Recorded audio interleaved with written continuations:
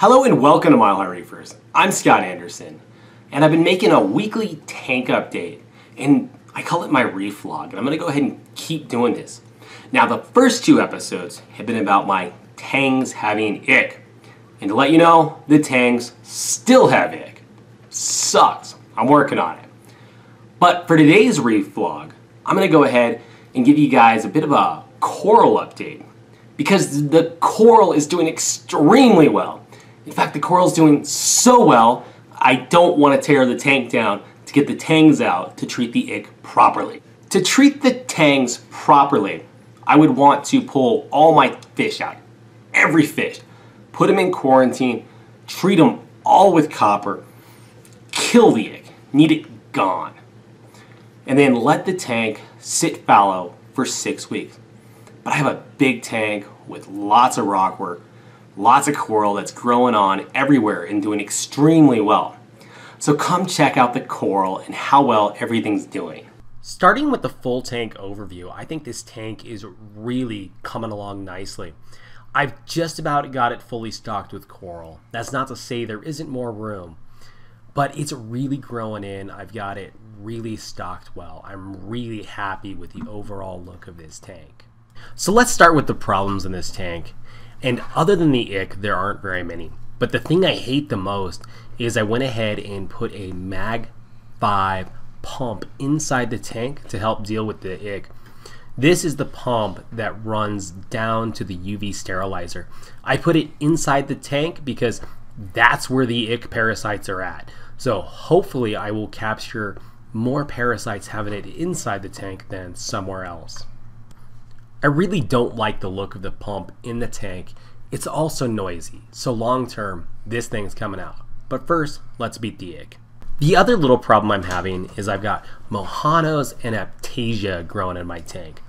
Now this is more just due to neglect. I've had so many other things going on with the tank that I just haven't had time to go after these guys. But their population's growing, so I gotta beat them down. Moving on, let's talk about the acroporas in the tank. I bought 3 large acroporas at Reef stock, and I've had mixed results. One, RTN'd almost immediately. Flesh just fell off and it was dead within a couple days of putting it in the tank. Another started to STN. It was slowly losing all of the skin from the bottom. I fragged the crap out of it. I broke it up into a bunch of little pieces. I'm down to 2 tiny little nubs that are surviving. And of course, this acropora is doing okay. It started off as green, now it's kind of this brown color, and it's alive. On the back side that you really can't see here, it's bleached out, and that's the side that receives most of the light. Hopefully, in the long term, it's going to color back up and do reasonably well in my tank. So I'm changing my acro strategy a little bit. I've purchased 2 small, inexpensive frags that are aquacultured. They came out of other reefers' tanks who traded them in at the LFS. And from now on, these are the kind of acros I'm going to try to buy. They're inexpensive, and let's face it, they're used to aquarium life. Unfortunately, when I shot this video, the urchin wanted to be on camera instead of the acro. 6 months ago or so, my Monipora colony started to get covered in this brown algae that killed the flesh of the Monipora. And I lost probably 50% of the tissue area on the Moniporas. I fragged what I could, but some of it was just unfraggable. Well, 6 months later, after dealing with this problem, things are starting to recover. All of my Monis are showing good coloration and good growth. They're not back to their former glory, but they are growing quickly, their coloration's back, and they're doing much, much, much better. A couple of my Monis were completely unaffected by the hair algae growth, whatever that stuff was. But this red encrusting Monty is growing insane. I've got it high up under really high light. The coloration's great. Its growth is better than I've ever seen. I've had this coral for like 4 years. And my Spongiodes the same way. Up high in the tank under really high light, these things are going crazy. Probably the most growth lately has been in this green plating Monty though. It was a little affected by the brown hair algae, and few months ago when I took Pinky out of the tank, I broke this coral and I broke some pretty good sized pieces off of it.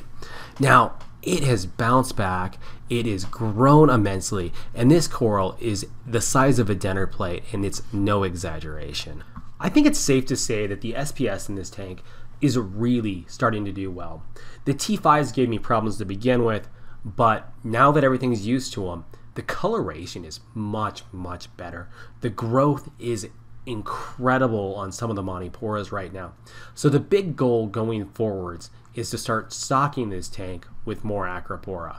Sorry for the glare, but of the sponges I bought at Reef stock, the red one died almost immediately, but the yellow one's actually holding up pretty well. I get a little sand on them, which I have to blow off, but it's actually doing pretty good.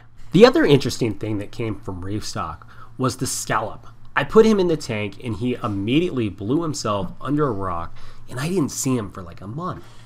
Well, I was looking at the tank the other day and I noticed him. He's kind of up in the cave, jammed in the rock, and he looks like he's doing fantastic. Unfortunately, this is the best video I could get of him.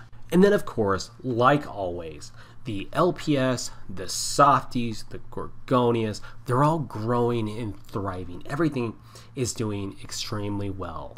Overall, in this tank, the coral is doing just so good. Everything is doing good. And it's taken me a long time to get here.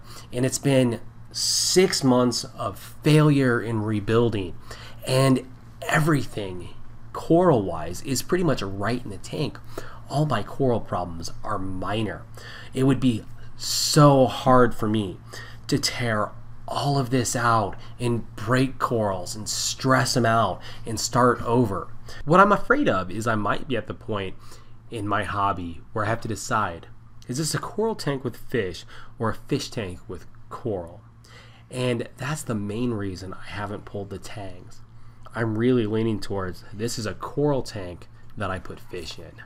Thank you for watching this episode of Mile High Reefers. Please like, comment, and subscribe. If you haven't subscribed to Reef Talk, the channel yet, the link is down below. Reef Talk is the talk show between myself, Scott Anderson, and Steve Rotter of RotterTube Reef. Every week, we talk about the reef tank hobby. We have guests on. Sometimes the two of us just talk about reef stuff.